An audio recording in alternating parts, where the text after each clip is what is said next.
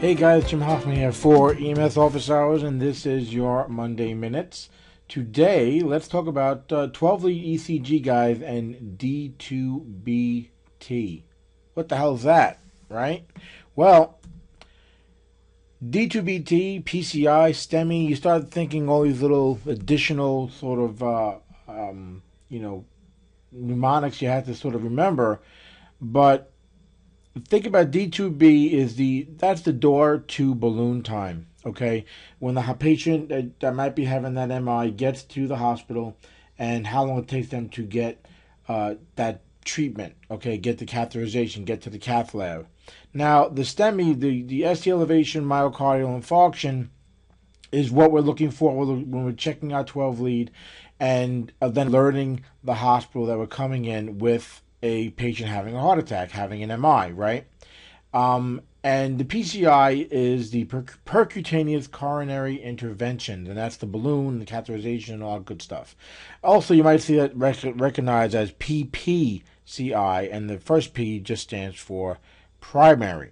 But today, guys, I don't want to get into what the hospital's doing and bore you with statistics and things like that. But what I do want to mention that there is a little bit of a goal going on, okay?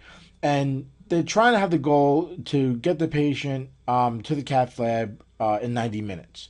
Now, of course, that really does need to be less, and a lot of systems out there are working to get this goal, get the goal to the patient getting to the cath lab a lot less than 90 minutes. And there's stuff out there, people have been getting to the cath lab in 30 minutes, they've been getting to it in even less than that. I saw one, it was something like 9 minutes and somewhat seconds, right? But the goal is 90 minutes, and while it's recognized that it needs to be less, part of us as EMS is to make it less. It goes by our contact with the patient, our contact with the emergency room, our treatment that we're giving them. And I think, when it comes to pre-hospital care and STEMIs and patients having heart attacks, this is where EMS can really, really play a vital role. And while no EMS system is perfect, we don't have our times down as much as we'd like, there is a significant intervention we can do, and significant improvements, and how outcomes of the patient can be positive, okay?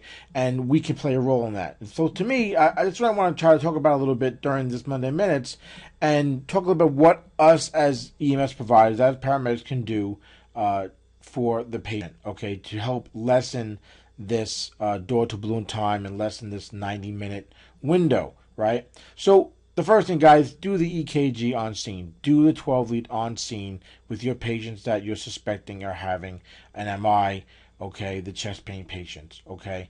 A lot of times I see a lot of paramedics not bringing their 12 leads into calls because, the chest pain call ends up being this sort of cry wolf almost type call that a lot of people will mention when they're talking to the dispatcher, okay, the call taker, when they're given their 911 complaint, right? So this becomes sort of numbs the providers. So unless as a provider you're getting a lot of details about what's going on with the patient, sometimes you take that shortcut, you don't bring the monitor inside the house. Listen, carry it inside, guys. I know it's not a light piece of equipment. Bring it into the house. You got your chest pain patient, put them on the monitor, do your 12 lead. A lot of times your 3 lead might even show you that there could be some elevation going on just with your 3 lead alone. So do your 12 lead on scene, okay? This is going to help lessen that window and help you begin your treatment. Because if you get on scene, you do your 12 lead, you see your STEMI going on there, what are you going to want to do? Transmit that EKG, transmit that 12 lead to the emergency room as soon as possible.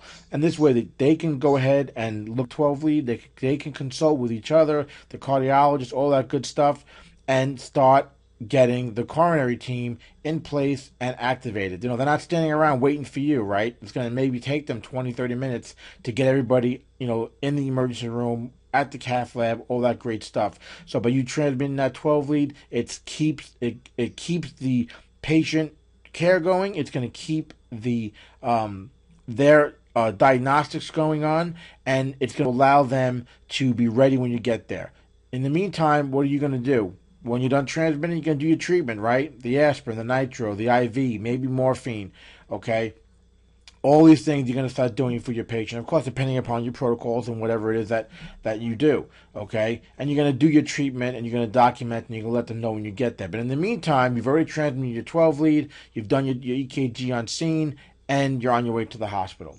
And now you're going to do a transport decision, guys. This is the thing. A lot of different areas in EMS, we're not really around the corner from these PCI, these percutaneous coronary interventional centers, right? So we have to make that decision. And by doing it on scene, doing your 12 lead on scene, transmitting that 12 lead, maybe consulting with the doc, you're going to be able to make that decision of where you're going to be taking the patient. Sometimes the patient's family's favorite hospital, or where their primary doctor isn't necessarily that PCI center, and the patient's not going to get the best care when it comes to the STEMI event that's going on. So make that transport decision, inform the family what's going on, okay? You might have to do things like even fly a patient, okay, depending upon the distance of a PCI center. And all this is going to go and, involved with your protocols and what you do when you consult with the doc when they get the 12 lead ECG. And of course, you're consulting with the doc, because those are going to hinge upon what treatment you're giving, right? Also, guys, on the way to the hospital, reassess the patient, your blood pressures, the patient's complaints, all that great stuff, and repeat the 12 lead. Even oftentimes, I might repeat a 12 lead 2-3 times on the way to a hospital, depending upon the transport time, depending upon what's going on with the patient, what their complaints are, okay? Repeat that 12 lead, guys. There are times you might even find yourself repeating a 12 lead, and the STEMI might be gone because you've treated them, okay? So repeat that 12 lead, and if there's any significant changes going on, retransmit it to the hospital before you get there, okay? Let them know what's going on. Keep them abreast of what's happening. So, guys, maybe remember, bring that monitor inside, do the 12 lead on the house, transmit as soon as possible, and begin your treatment. And don't forget, guys, transport to the appropriate facility in your area, and keep the family informed. You don't want them going to their favorite hospital thinking that's where you're going to be headed. If you're going to be going to a hospital, it might be a little bit further away, but the patient's going to get a more long-term treatment as far as being a PCI center. Okay, guys? So that's my quick Monday Minutes for today.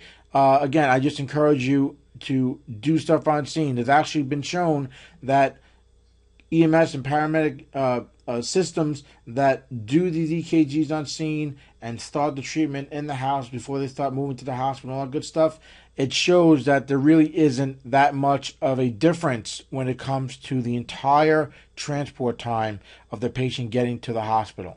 Okay, so you're doing the patient a great service by getting that done on scene and getting the ball rolling, because overall, you're not really taking that much longer to get to the hospital with the patient. Okay, guys, if you want some pretty cool giveaway here over at the main website, emsseo.com, there's an exclusive giveaways tab in the menu there, and you can get a free pocket card on ST segment elevation. So if you're interested in that, go to emsseo.com. Check that out and fill out the form there, and you'll be sent a free pocket card on ST segment elevation. Okay, guys, I hope you can use these Monday Minutes. And I'm going to have 2 links in the main blog as well on this video at emsofficehours.com. 2 links there on some pretty great 12-lead training book and 12-lead app that you can get on iTunes, and also actually a web-based app as well to help you train, study, and understand 12 leads. So go to emsofficehours.com, go to the Monday Minutes, and you'll see this video there, and you can check out those other links to some other great 12-lead ECG resources. So be sure to leave me the comments below, guys. Tweet this out, Facebook like it, Facebook share it, spread the love, and I'll see you next week on Monday Minutes. Until then, guys, as always, stay safe.